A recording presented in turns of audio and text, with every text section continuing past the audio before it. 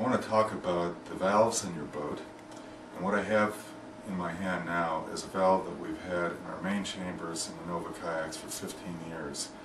Black valve called a bayonet valve generically.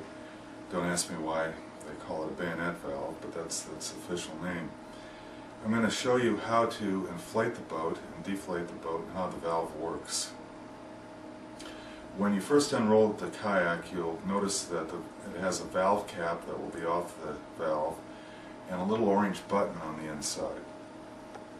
That orange button controls the one-way valve on the inside, which allows you to put the inflation hose in the boat, inflate the boat, pull out the hose, and the air will stay in the chamber.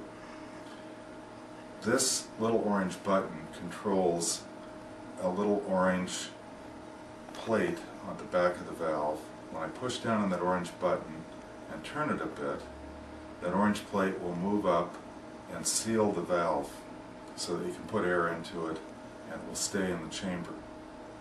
So what you want to do when you first get the valve prepared for inflation is to push down on that orange button and make sure that it's in the up position. That's the closed position, ready for inflation. The next thing you do, and I've got here in my hand an inflation hose off of a standard foot pump, and you'll find that